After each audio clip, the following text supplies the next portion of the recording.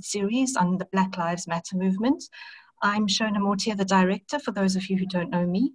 I'm introducing Danford Chipongodze and Andries Motau, who facilitate this series. And today our topic is Abolish the Stalker State, a global fight. And it's going to be bringing up all the conversations and all the discussions that have been had over the last few months around defunding the police and what a world without the police would look like. So today we are very excited to introduce Hamid Khan, who is an organizer with the Stop LAPD Spying Coalition. And today Hamid is going to be talking to us about some of his work and also in the context of what's been going on over the last few months with the Black Lives Matter hashtag. You know, we said in one of our first seminars that there's been a lot of foundational work that's been done by organizations, individuals, fighting systemic racism, advocating for equality, and they've all led up to this moment. And the Stop LAPD Spying Coalition is one of those organizations that has been working on these matters. Hamid can tell us more about that. So Hamid, welcome. Thank you for getting up at the crack of dawn, your time. I know it's 7 o'clock in LA, 7 in the morning in LA. We really appreciate you joining us today, and we are looking forward to engaging with you. I'm going to hand over now to Andries or Dan, who are facilitating, and I'm just signing out, but I will be right back. Dan? Thank you very much, Shona. Yeah, I'm facilitating today. Good afternoon, everyone. Welcome to the Center for Civil Society. Just the basic house rules to everyone. Please make sure that your mics are muted and your videos preferably. And if you have any questions, you can raise your visual hand, or you can text your questions in the chat bar. For those of you, this webinar is recorded and it will be made public. So you've got an option to change your name if you want to remain anonymous. Yeah, and you must keep the conversation going in the chat box. So Hamid, welcome to the center. I'm giving you close to 35 minutes, 30 to 35 minutes for you to give your talk. At the end of your talk, we'll have conversations. We'll take questions and respond to them. Thank you very much. Over to you, Hamid. Thank you, and happy to be here, and it's an honor, and it's appreciate the invite. So maybe I'll pick up from maybe just a little bit about myself. Again, my name is Hamid Khan. I was born and raised in Pakistan, and I migrated to the United States in the late 1970s, in 1978 or 79. And since then, I moved to Los Angeles, and I've been organizing in LA for about 30 plus years. But was part of the founding member of the South Asian Network, a community-based grassroots organization, working with the South Asian immigrant community.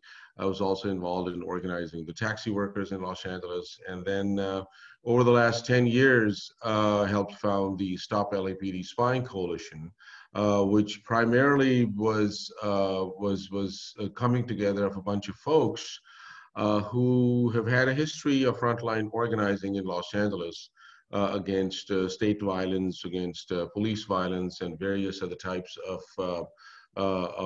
state-sanctioned and systemic racism, as Shana put it. And in that, one of the primary focus was that how, particularly post 9/11, how counterterrorism and counterinsurgency tactics were rapidly expanding in domestic policing. Of course, it's nothing new. This has been, particularly since post-Vietnam, that had been a part of expanding the police state, but especially with the advancements in technology, and especially with the expansion of more police powers, state powers in light of the Patriot Act and various other legislations, how it was sort of giving life to what we had always known, in a sense that when we talk about counterinsurgency, then who are the insurgents? And in the context of the United States, who are the hostile communities, and which historically have been particularly the Black, Indigenous, Brown, migrant, queer, trans communities. So now the tactics that were being deployed on the battlefronts of Iraq and Afghanistan were rapidly becoming a part and parcel of everyday policing. And under the guise of national security, which provided a perfect cover for massive containment and deployment of tactical programs that would further contain and control and criminalize various sectors of the population. So with that as a grounding piece, I think the next piece was that when we talk about systemic racism, when we look at the economic, the political, the structural, the cultural elements of racism, then we have to really map it in its wholesome. We have to look at it intersectionally.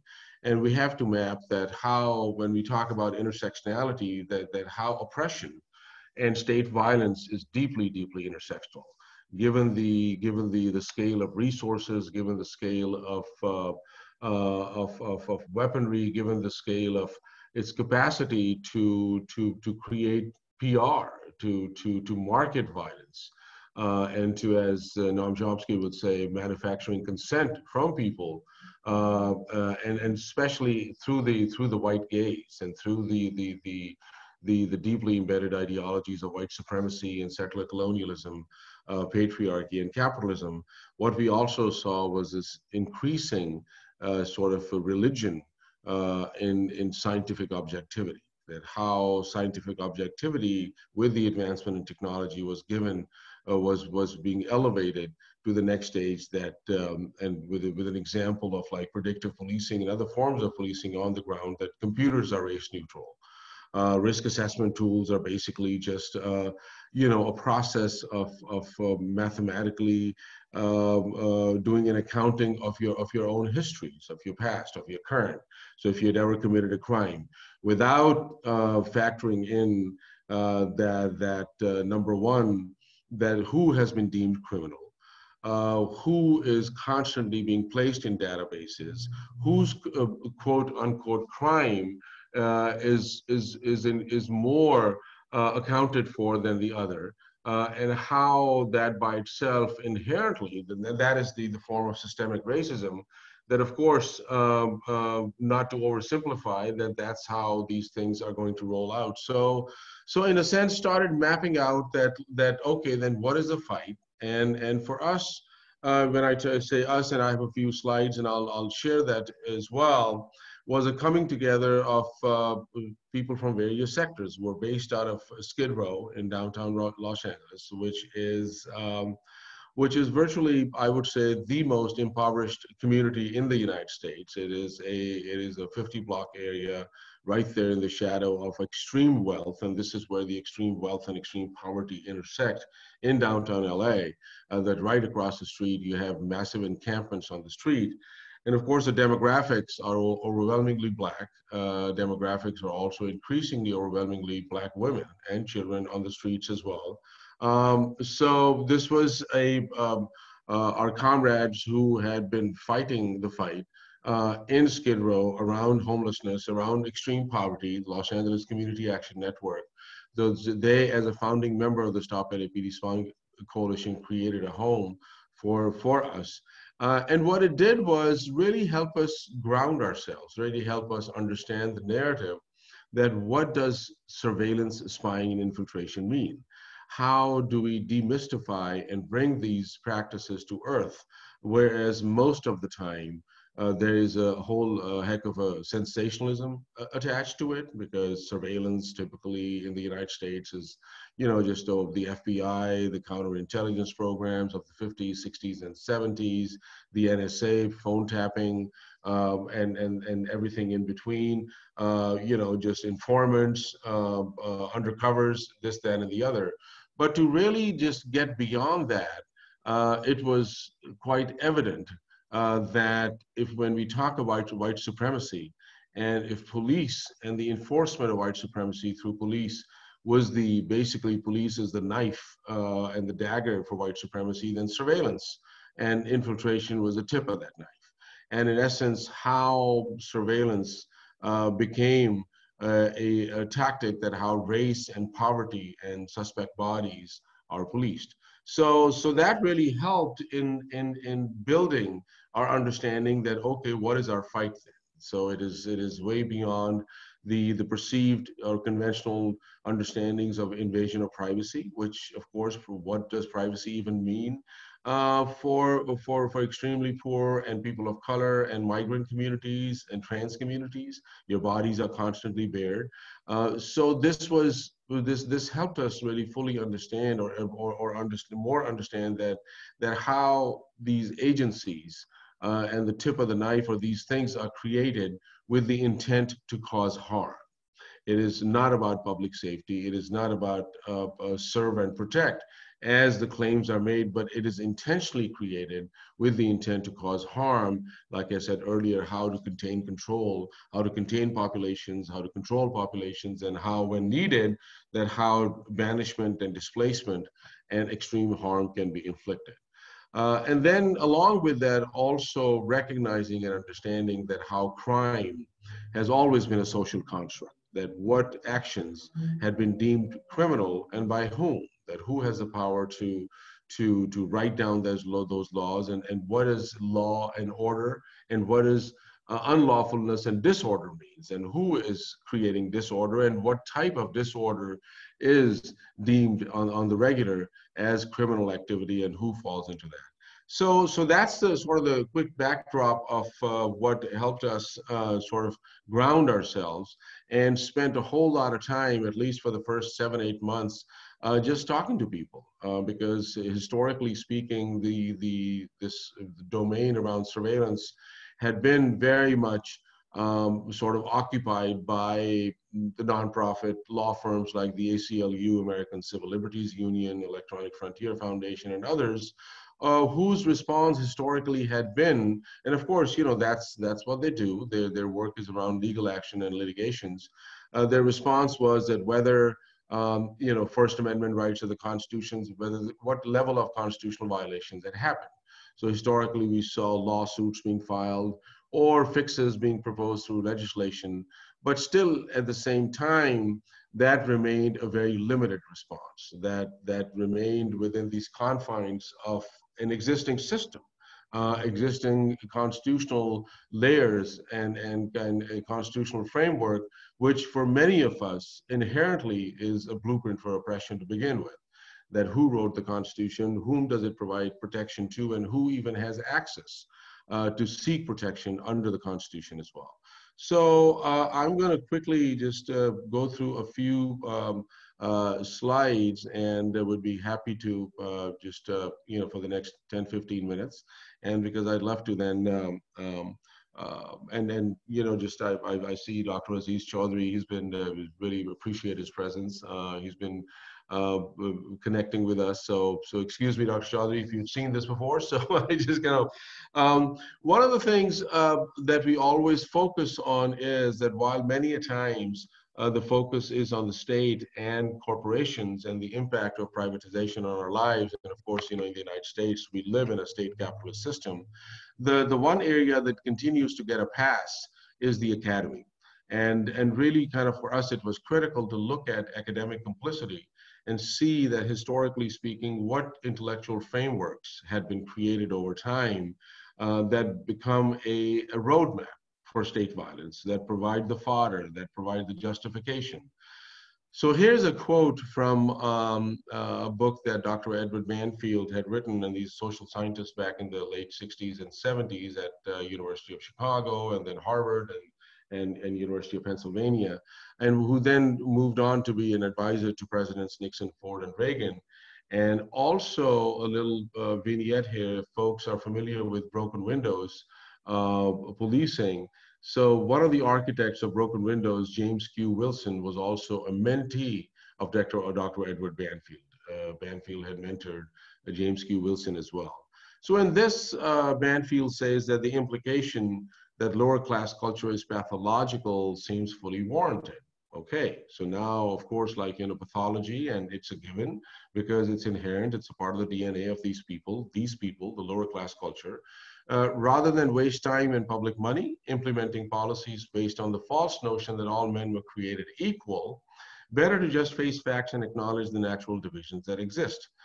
Which again this is also deeply imbued by a whole lot of propaganda, because while the Constitution starts in the United States, but yet at the same time, which all men are created equal, and this which is, comes down to a very narrow scope of the population, which would be white men with property.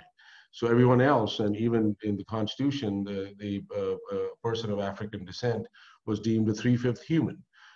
So better just to face facts and acknowledge the natural divisions that exist. Members of the lower classes should leave school in 9th grade to get a jump on lifetime of manual labor. The minimum wage should be repealed to encourage employers to create more jobs for low-value labor. And the state should give intensive birth control guidance to the incompetent poor. And the police should feel free to crack down on young lower-class men. So this is this is almost a carte blanche, just a green light and I think what's really also critical and to understand that the time period that I'm talking about when this was this type of scholarship was also being floated was right there immediately during the time of Civil Rights Act, the Immigration and Naturalization Act of 1965, Civil Rights Bills of 1964, Voting Rights Act. So all of these things are in motion where people are out and mass uprisings have been happening, which of course, had been going on forever. So then immediately the recognition that, wait a minute, there's going to be a whole lot of people seeking more rights, more equal rights. So how do we then reconfigure ourselves? What is our policing going to look like? And I think here also what we need to go back and draw parallels 100 years previous to this event, and that's again in the 1860s when the Emancipation Proclamation and when supposedly the slaves were freed, when Lincoln was president. But what we also saw immediately in the aftermath of freedom were black codes, and of course, folks in South Africa and the pass laws and everything else are very familiar with that history as well, which how the United States had basically exported its conditions and state-sanctioned apartheid to other parts of the world. So these were already pre-existing conditions that we are looking at, and of course the work that the academic work around eugenics and floating eugenics and working on eugenics. So going back to the black codes were again that while people were freed, but immediately realizing that what are we going to do now because of free profit making and free labor, slave labor has all of a sudden stopped. So laws like loitering, laws like 5 or 6 people congregating on the site, laws like speaking loudly to a white woman, laws like pushing your wares after sunset were introduced to deem them to be criminal. So again, going back to crime as a social construct, so people can be incarcerated.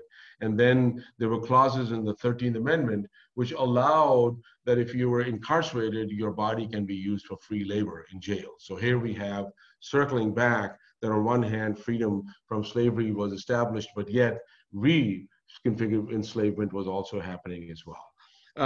So at this time in the 60s, immediately the response was by the government, the instituting and the declaration of the war on gangs, the war on crime, and the war on drugs. And that by itself created a whole history towards mass incarceration.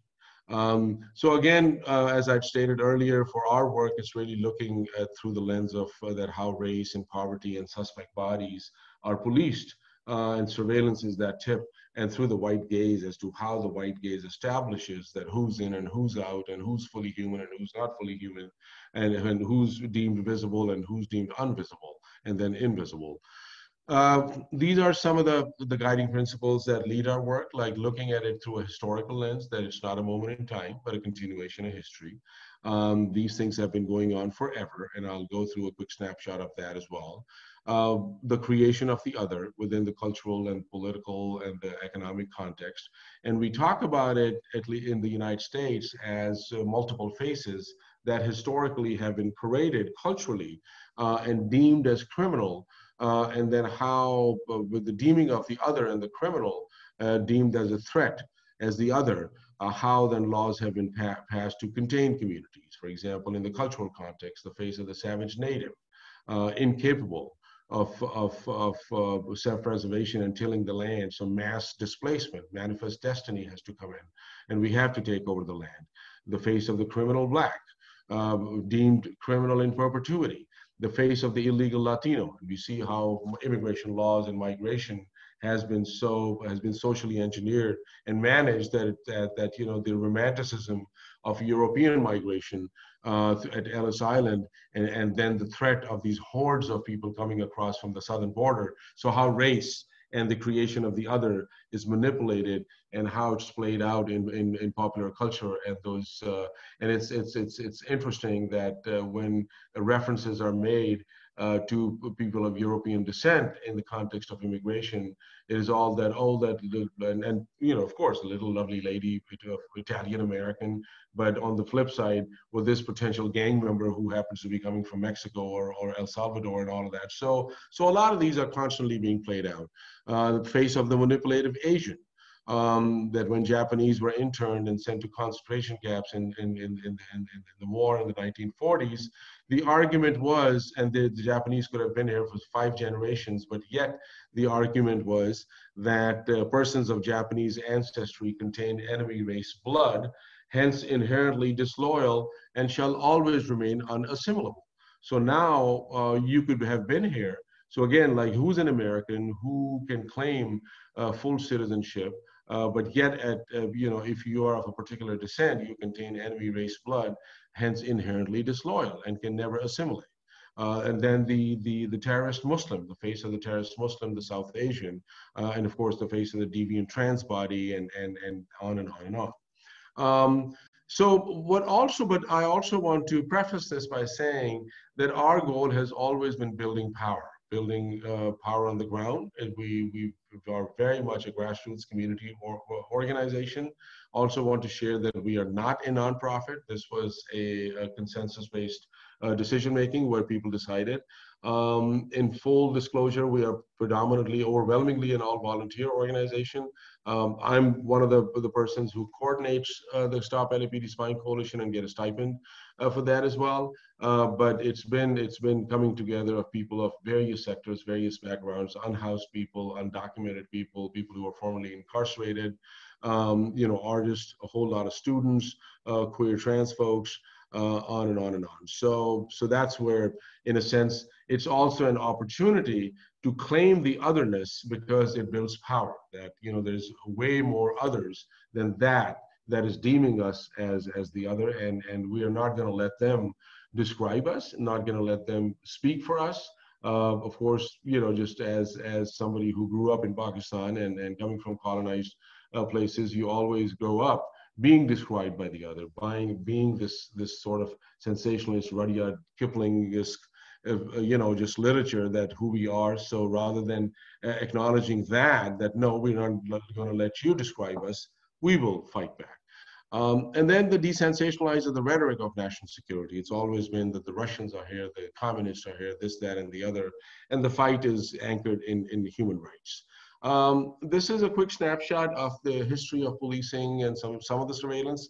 Lantern laws are laws going back over 300 years in early 1700s, where if you were an enslaved body and you were out in public, you had to walk with a lantern in your hand to self-identify yourself as a threat.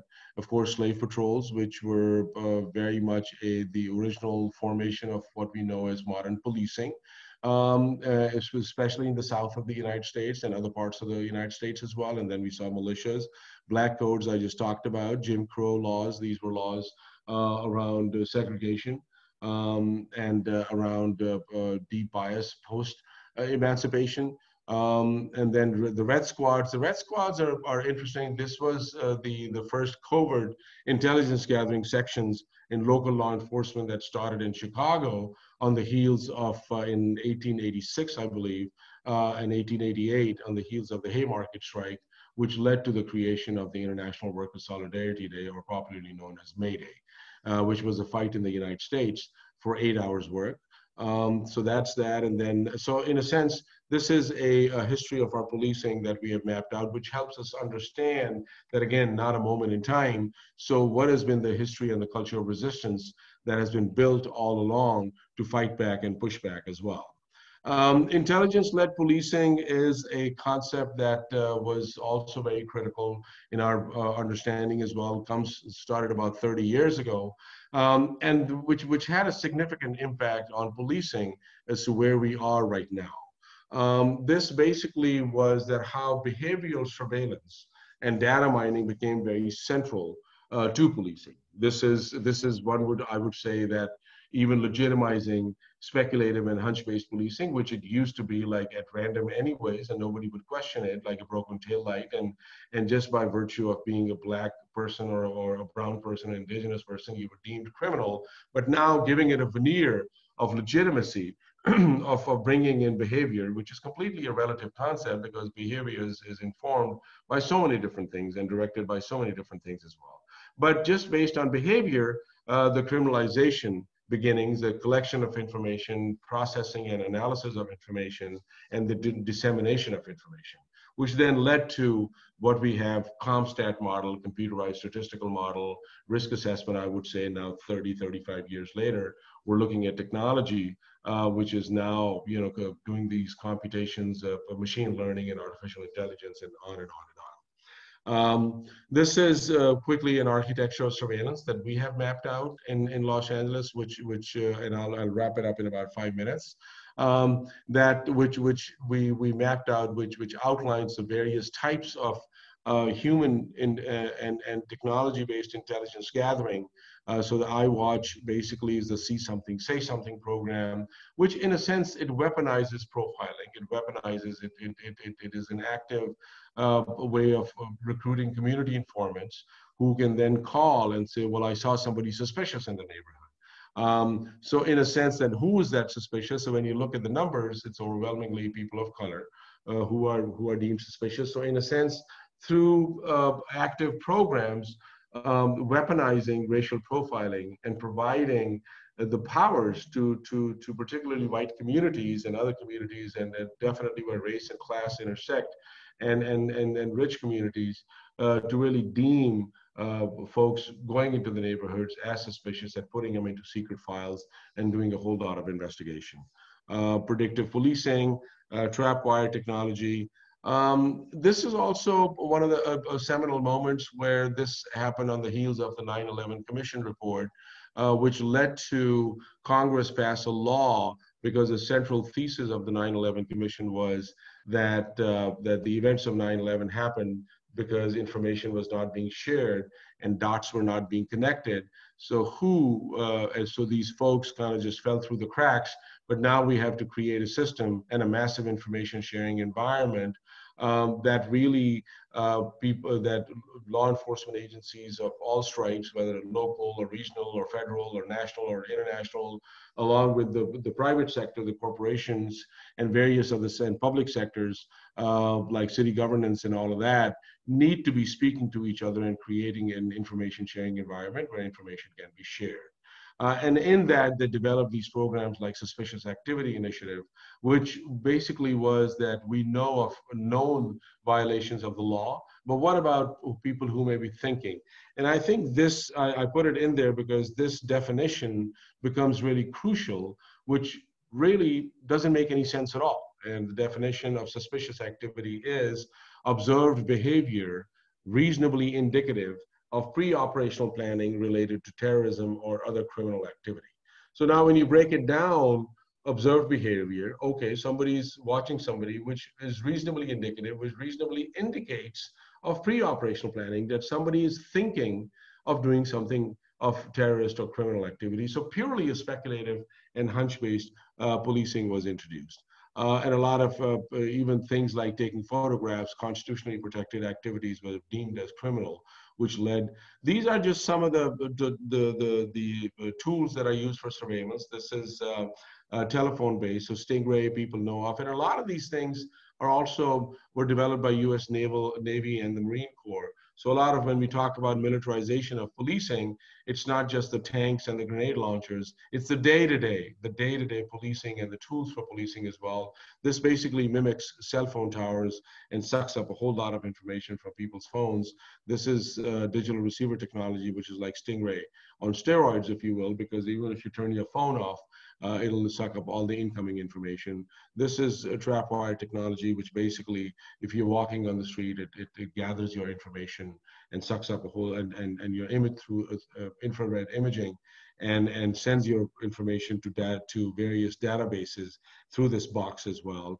This is a high definition camera, which is on the base of the helicopters, which is supposedly can pick up a candy wrapper at night from 5,000 feet, license plate readers, drones, body cameras, and this is freedom on the move that can, through facial recognition technology, can pick up all your imaging and all of that, which then leads us to, and I'll quickly run through this, that breaking down that, okay, let's look at the public sector, and this is the Department of Motor Vehicle, that how when we go in, how our information immediately explodes into various data points, and how it is accessible by various public sector, private sector, law enforcement agencies, which then leads to the stalker state. And this is what we are working on, that how information moves. So when we look at systemic racism, and I'll end with this chart, that when we talk about systemic racism, we have to look at it that, okay, let's look at the whole system.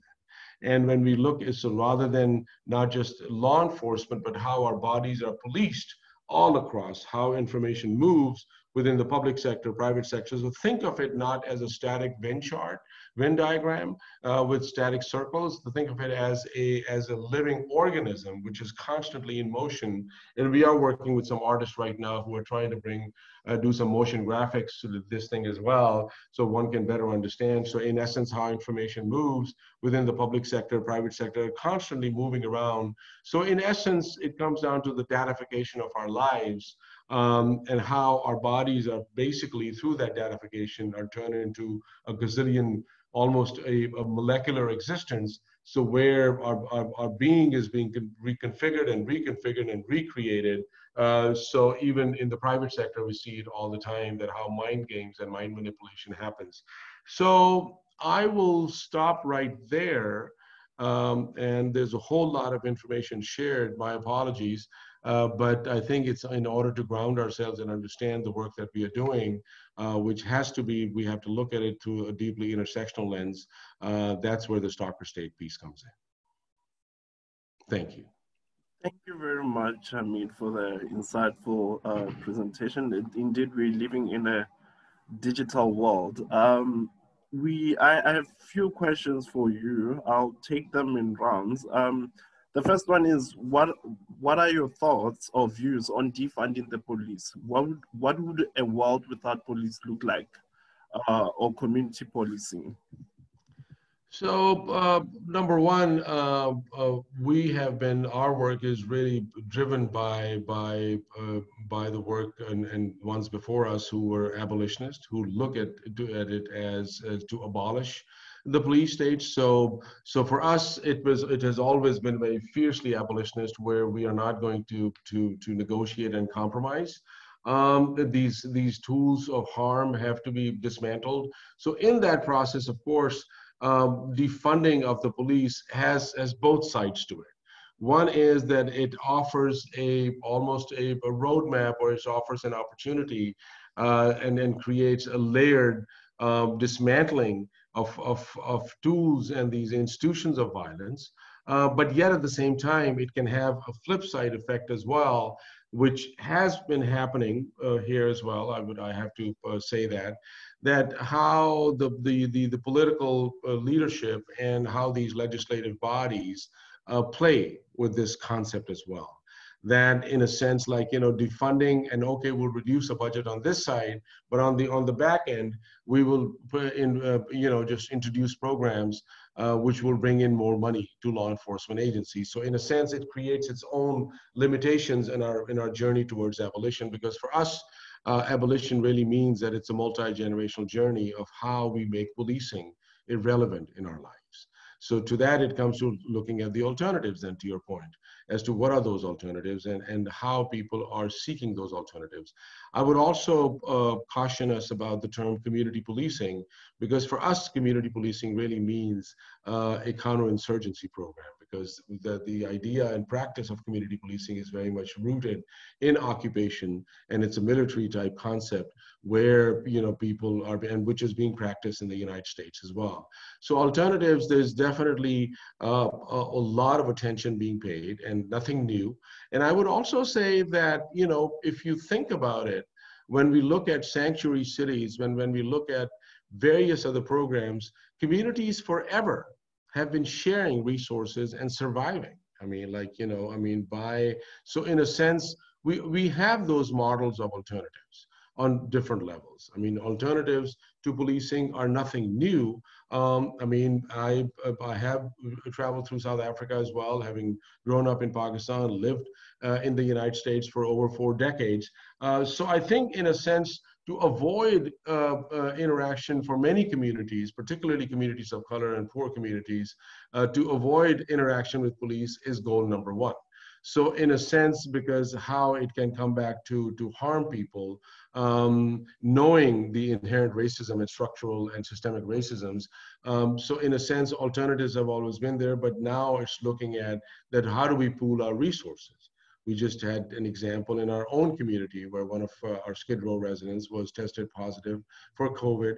So how and the community mobilized and identified that who could provide some healing, who could provide services, who can be visiting them, who can organize a testing and things like that. So I think these alternatives have always been there, in a sense. Then how the fight for the resources come in. So in a sense, defunding really means, in essence, of not replicating by in a sense, where when I showed you the chart Stalker state, that how the social services by themselves are a form of policing as well and part of the carceral state.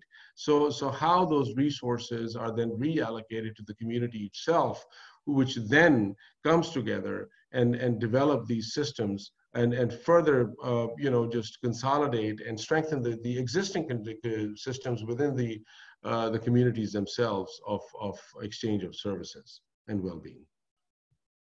Thank you very much. I see Danford and Aziz, they have posted links. You can have a look at them in the chat box.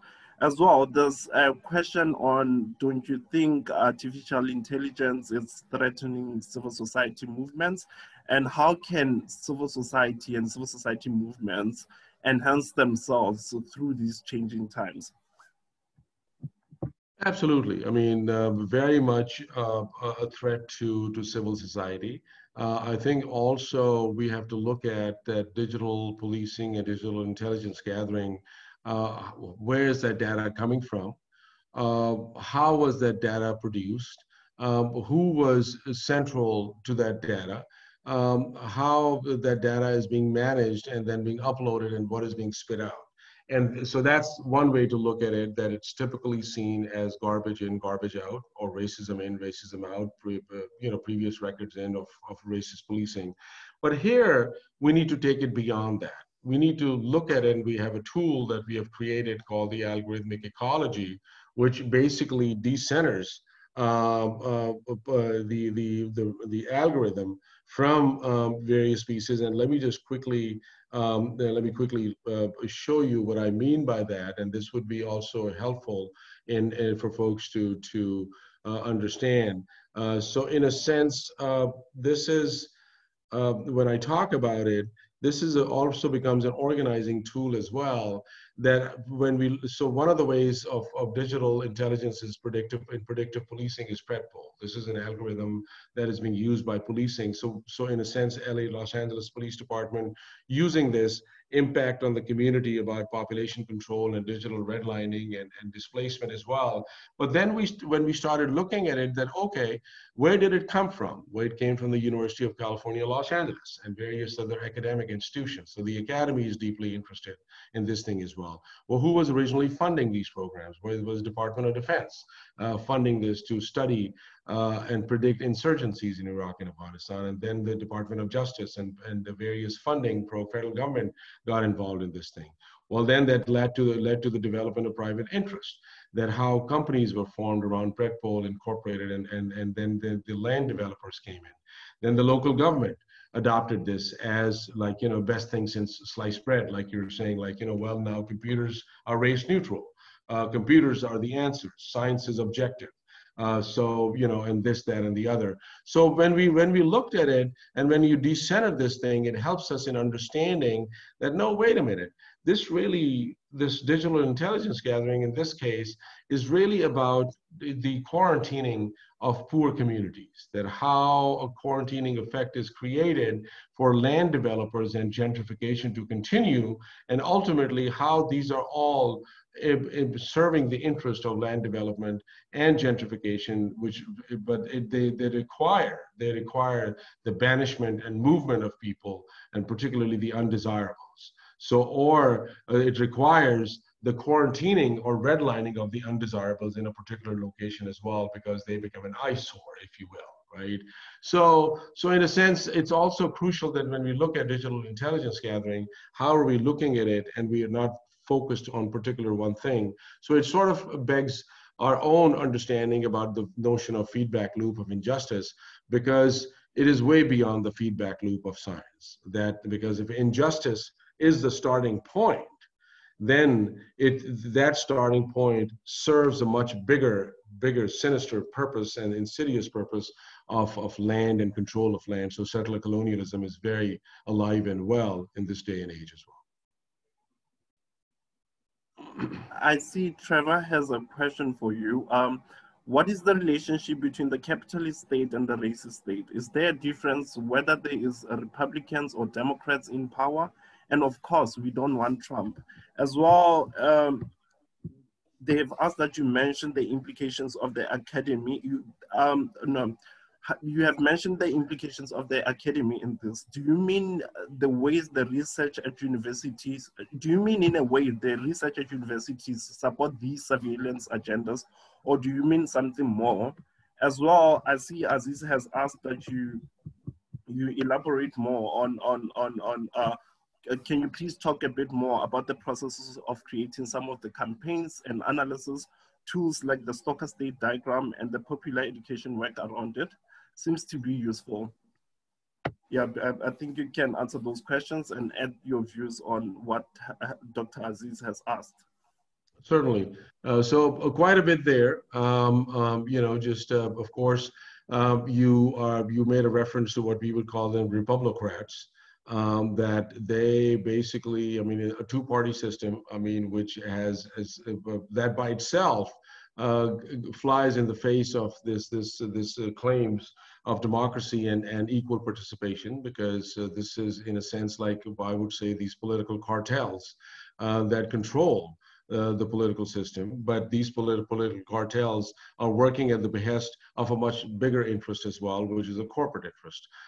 So I think, so when we talk about plantation capitalism, and when we talk about racial capitalism, I think we have to go back and look at the historic trajectory of how that has evolved as well. That even going back to the Constitution, that how plantation owners and slave owners initially had written, and that's the popular understanding as well. But in a sense, how that itself over time has consolidated that power within the systems, which is predominantly, I would say, Anglo-Saxon in nature, predominantly white. So in a sense, when we talk about Republicans and when we talk about Democrats, I mean, these parties are at the service of the same thing. These parties, both of them, are at the service of racial capitalism. These parties are at the service of how to expand more control, more power of the corporation, more control, more power of the systems that already exist are in place as well. So whether it's Joe Biden and Donald Trump, and then quite frankly, when people talk about Donald Trump has been building on a playbook that was already pre-established. I mean, the playbook has been there. I mean, the playbook, and when we talk about, that's why history informs us things as well. We talked about Dr. Edward Banfield. So this has been a continuation of that time. It's in a sense now it is more in your face. It has given the base that Donald Trump has built has been always been there. The militias have always been there. The Klan has been in operation for the longest time. It was like, you know, just tempered down, but movements have always been there. I mean, like, you know, so we've had, you know, during Obama's time, also previously, we saw the Clive Bundy group and all of these folks who had taken over federal land for cattle grazing, and these were white militias. But had it been black folks or had it been indigenous folks going back to North Dakota, how violently that was suppressed versus a group of white landowners taking over federal land for cattle grazing and completely not paying any bills for their. So I think these are continuing pieces of that. And I'm trying to shortcut my answers, so, you know, just in the interest of time. But I think going back to Aziz's question about various campaigns, this is how we are building our fight as well. Number one, and it's been sort of layered as well, to better understand that how surveillance and policing is deployed. So what is the intersection between gender and sexuality? How you know, femme-identified bodies, trans-identified bodies, sex workers, various other sectors of the population, how are they being policed, rather than taking one big sort of you know, milkshaker and putting everybody's experiences into one. These are very particular experiences with the police state, so we have to approach them in a very nuanced way as well. Looking at the impact on youth, we have a whole program about the war on youth and how youth are being impacted, how gang injunctions and gang databases and gang identities are developed, how increasingly youth are being deemed and the language of national security is being used to further criminalize the youth. And then looking at various types of data-driven policing as well, that how technology is being used as a way to mask and create this veneer of science in policing as well, that while we're only gathering data, while we're only, the computers are directing us in that providing us with a roadmap as well. So that helps us in broadening the scope. We use a lot of art and culture. Just yesterday or a couple of weeks ago, we took over the mayor's house and turned that into a popular education program. So we do a lot of community education, popular education. We use a lot of zines as well. Let me just show you one tool of our let me just open it up real quick, and I want to share something with you all over here. Let me just give me one quick second. Oops. Actually, no. Yeah, there you go. And I just wanted to share this real quickly with folks. Okay, so this is for example, one of the zines that we came together, and this is the War on Youth. So this is it's also printable as well. So this was created as a way to reach out to youth, building power, and this was done in collaboration with Stop LAPD Spying Coalition, Palestinian Youth Movement, Youth Justice Coalition, and a group called Baby Anarchists helped us develop, and it also Gender Justice LA, that how different youth of different orientations are being impacted as well. So it also, particularly in time of COVID, how these become as popular education tools to bring it out onto the streets, to share with the community. And so I think these are also the various types of tools, and this is on our website as well. that we deploy as well. So, you know, so it's a different ways, and particularly now with COVID, because we are street organizers. We still old style door knocking. We still do community education on the streets, use a lot of theater, and then now as a result of this virtual outreach because of COVID, we've been reconfiguring ourselves, and that's basically how things have been moving for us as well as part of our organizing. And I see this comment about tech imperialism and tech, you know, just I didn't quite read the whole thing. Absolutely. I mean, I think, and that's why one of the things I wanted to, what we did was, again, if I was to pull this one up, that many of the folks are not speaking about when we talk about ideological frameworks, that we talk about settler colonialism, white supremacy, patriarchy, and capitalism, but we also believe that scientific objectivity is increasingly taking on its own sacredness and ideological supremacy as well. That where we need to be, you know, we need to be sacrificing our understanding, our own intelligence at the altar of artificial intelligence, whatever the heck that means, and because submit ourselves completely to technology, because we are constantly told that, well, technology is here. It's a fact of life. You can't escape it. Well, okay, we know that, you know, I gotta turn the light bulb on sometimes to read. That's one type of technology, but nah, I don't think so. I'm not gonna allow you to reframe me by datafying me and say, well, this is who you are. No, I don't accept that. So we fight back against these types of scientific objectivities and things like that too. So yeah. Thank you very much. And if you can, maybe type your website into the chat box so that everyone can see your work. I've noted Phillips Howard had a comment for Dr. Aziz. Maybe Dr. Aziz, you could answer to Mr. Phillips' comment. I'll give you 2 minutes. Hi, how's it, everybody? So yeah, thanks so much for the presentation again, Hamid.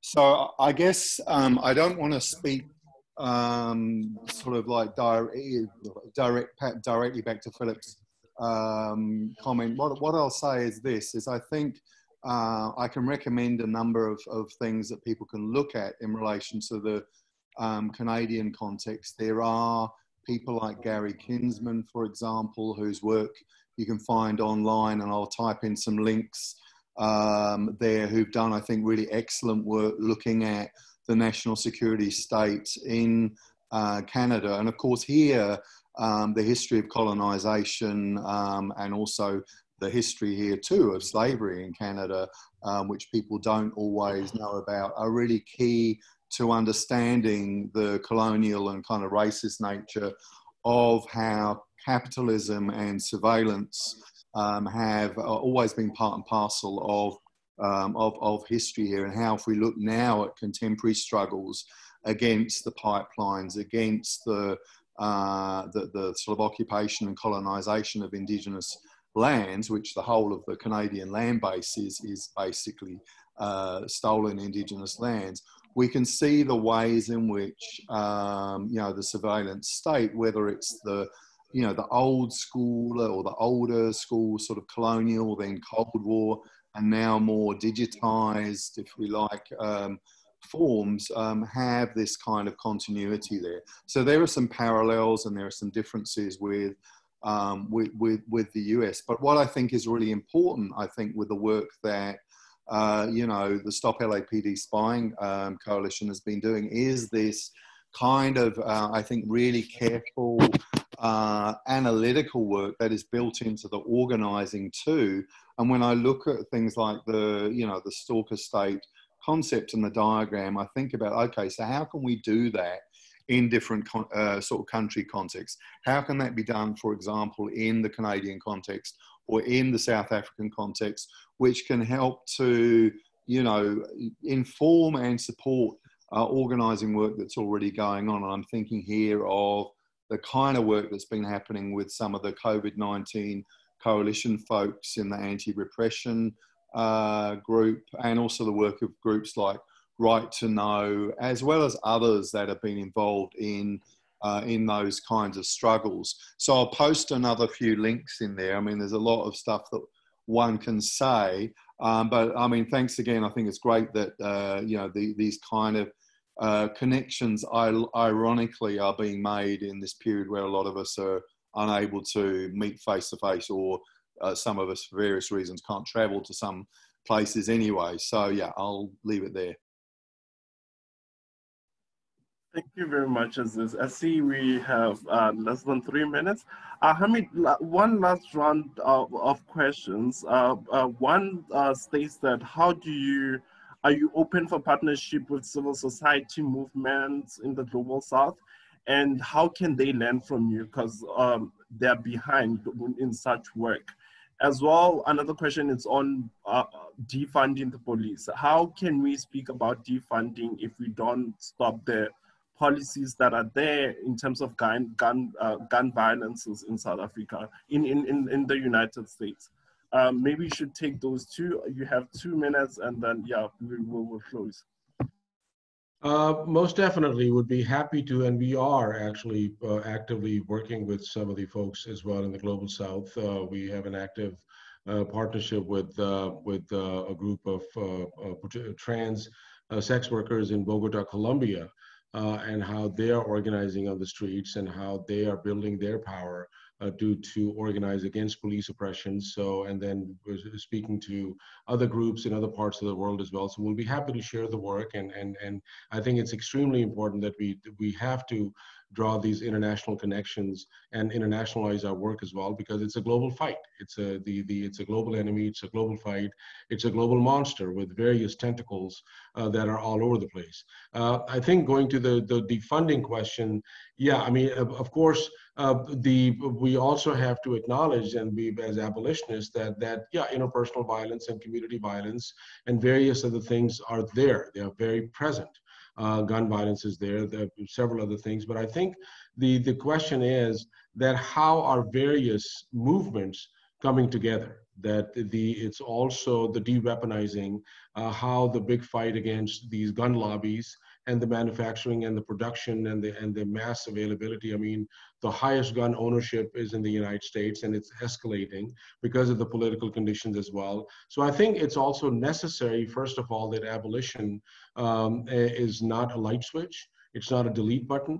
It's like where we are right now. How are we thinking ahead? What kind of world are we envisioning? And what is our fight on the ground? And how are these fights, just as we are speaking to each other across, you know, multiple time zones, that how are we doing this knowledge exchange? And what are the tactical operations? Like today, we shared the Stalker state. So in a sense that, you know, how can we then share this knowledge and help map out, like, what could it be like locally in mapping out the Stalker state, as Aziz was saying, in South Africa or other parts of the world as well. So I think these are the steps that we need to, first of all, map out and think intersectionally and think globally as well, and to learn from each other. And through that, you know, hopefully it's like I said, it's a multi-generational journey, but what is our contribution in this moment at this time that further strengthens the movement? Because, and our time is up, but I will just say that one of the things that has happened since the current movement on uprisings, that the ground has shifted.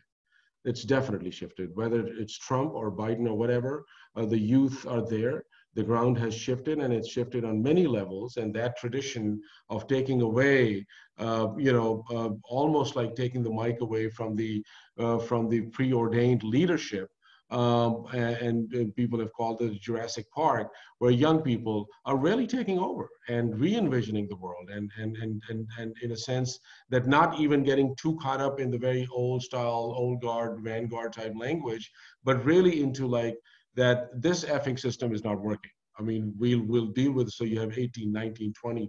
So that's also happening too, that the ground is definitely shifting. So there's a lot of hope, and there's a lot of power in all of that. And there's a lot of power in this conversation that we're having too. Thank you very much, Hamid. And I see that you've shared the link at stoplapdspying.org. We'll definitely visit the site. And if you have more work that you need to share, you are more than welcome to share it with us at CCS. And once again, thank you very much for your time and for the great insight that you have given today. Over to you, Shona. Thanks so much, Andres. Hamid, great presentation. Thanks again. It was really wonderful to engage with you. Thanks to everyone who participated.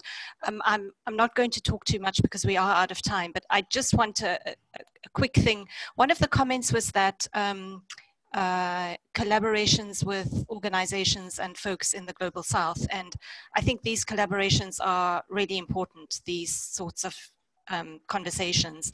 But there was something in that comment that said that the Global South is behind on this, but I would just like to boast on behalf of South Africa and say that I don't think South Africa is behind at all. The Right to Know campaign, and Tami Nkosi joined us today. Tami, I don't know if Tami's still there, are really at the cutting edge of these conversations, and they've been doing amazing work. I mean, they stopped the secrecy bill, they're doing work on the cyberspace. So just to boast about South Africa, I think we really are doing, you know, our activists and some of these organizations are really doing great work. And to be able to link with you and to work together and to think through tactics perhaps together, I think would be very useful. And I hope that we have more chances to do this. Absolutely. But thanks to everyone for participating. Thanks for all the links that folks have shared in the chat box. And I do hope that you will join us next week when we're going to be engaging with community organizer Marjan Sitar, who's going to be talking to us about George Floyd and the Minneapolis uprising.